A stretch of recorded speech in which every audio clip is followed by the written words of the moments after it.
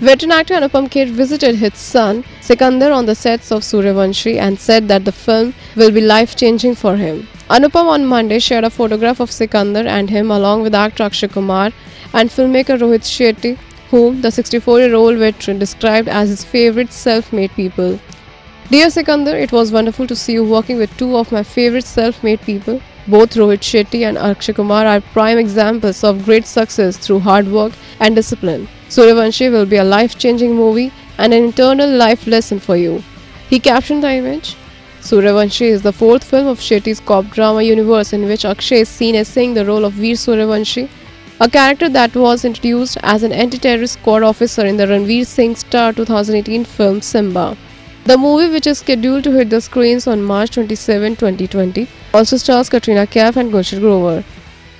Honest report. Subscribe to our channel. Just click on the bell icon for all the latest updates.